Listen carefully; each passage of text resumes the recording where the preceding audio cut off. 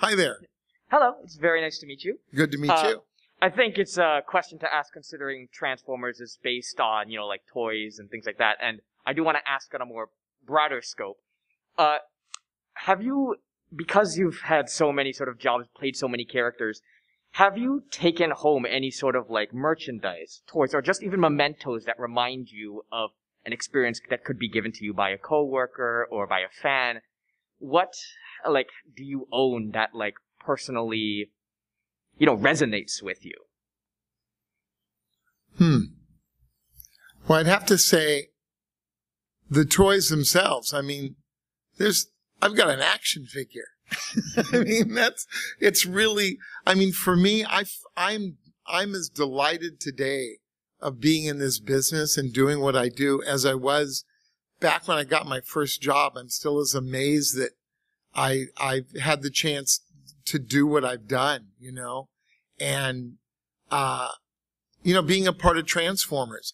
It's not my show. It was a show that has there's such a love for it now. I feel really fortunate that I got to be a part of that show in my, one of the things I did in my career. Like I said, I was starting out fairly new. I didn't know, we didn't know that it was going to turn into what it's turned into, and have all these iterations and different generations of it and everything else. So I think something that I would have would be my action figure. I always joke about the fact that in GIJoe I have Transformers, and I saw a Sweep action figure out there, which was a voice I did. And in GIJoe, I had this character, Sci-Fi, that I played. And I remember because they made a Sci-Fi character, and in that's a more of a war one, and that one, his Sci-Fi's skill is that he shoots this laser beam. He has a laser gun, and he can hold really still and shoot this laser gun. And I thought, how cool. I finally got an action toy, except what is his skill? Holding still. It's like, let's just okay, go. Yeah! All right. I mean, it's just there. But for me, I think it would be that I have these things that were me. Go in the store, it's hanging right there. Anyway, Paul? That's a biggie. In my youth, instead of, because when I was younger, there was no such thing as a DVR, or you didn't watch things over and over again. And there were not video games, there were cartoons, but there weren't a lot of things that were made. I'm telling you, when I was very young, in my teens. For me, those really important things that I held close to my heart, were records, that I still have, that really mean something to me. Not just the song, but it brings back the memory of who I was and what I was experiencing, those happy moments. And it's wonderful having the physical thing there that I can hold. It's important. It's like my daughter.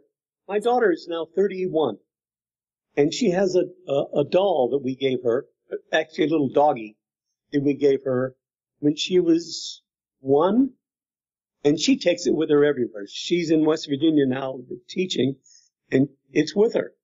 I think those things are important. They're for us to hold on to those moments. And I understand totally people who have a reverence for either a video game or the Transformers. I've got 4 or 5 different versions, of Perceptor. And this whole idea of being a toy. Wow.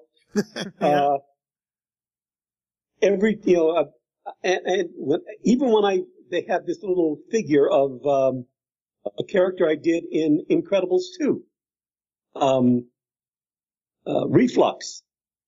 And he's barfing. You see this yellow stuff coming out. No, somebody sent it to me. It's like, it's on my mantle. And it will stay there through the holidays. So every time something like that happens, or the Nozone from the Toxic Crusaders, he's an action toy. What you do, because his power was sneezing, what his action is, there's a green goo that you get, and you push it through the back of his head, and it comes out of his nose. That's me. But all those things, you got a lot of puking toys. Yeah, exactly. I seem to do a lot of characters that have physical problems. Way back with, I did a character called Gesundheiten in, what is this? In The Tick. His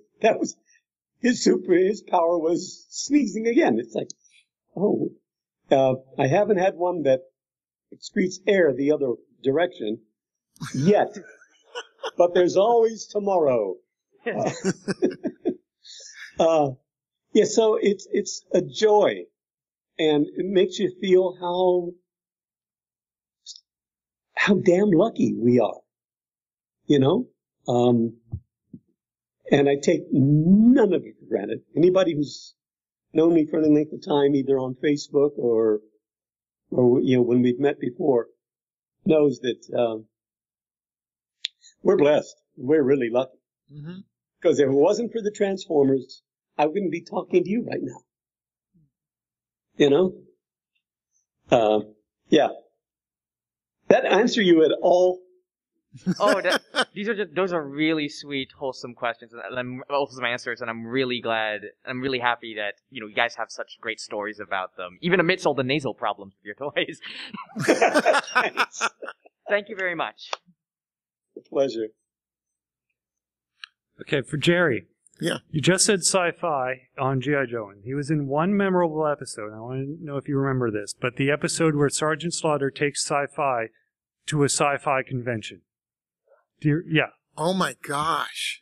I haven't thought about that in a long, long time. And yet you're living it right now. I'm living it right now. It's pretty cool.